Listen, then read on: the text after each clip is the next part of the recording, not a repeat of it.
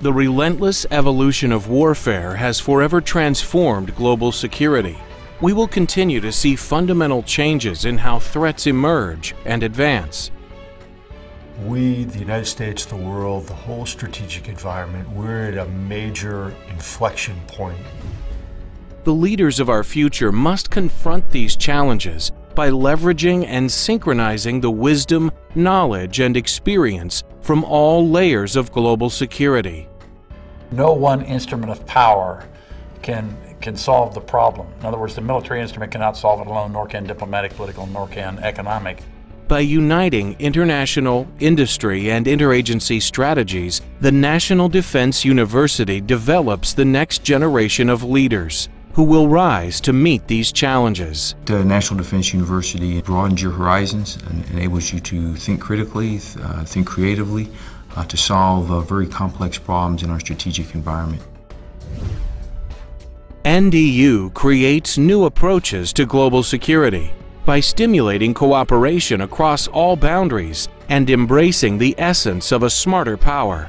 The wisdom to be able to dial between kinetic, hard-type power and then the softer cultural, diplomacy, informational type of power. This is really the only forum that I've had the opportunity to experience where government and industry are really truly working together. Operating from the crossroads of the world, we build a network of good, friends, and allies who work together to achieve peace and stability. They're going to have international contacts that they probably didn't have and couldn't dream they would have in the future, and that will help them in ways that they can't yet understand or expect. The future of international security depends upon the sharing of values, experiences, and cultures, the interplay of discourse, and the professional development of our leaders. It was the first to see 51 other foreign officers, international officers, all together in one place. You have such a varied group of individuals with such an immense amount of experience.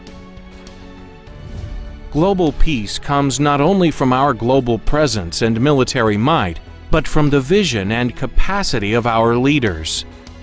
I am presently the Secretary of Defense in the Government of Pakistan. I'm the Permanent Secretary in the Ministry of Defense of Estonia. The Chief of Defense Staff of the Nigerian Armed Forces. Now I'm Vice President of Operations for our government segment. Our leaders not only leave here with a foundation on education and strategy, but can make those sound ethical decisions based on judgment. It is these minds, these leaders, that we need to overcome the threats and challenges that confront us. Strategic thinkers, leaders, warriors who are all about national and international security and creating a stronger, more durable, more lasting peace. That's what we do.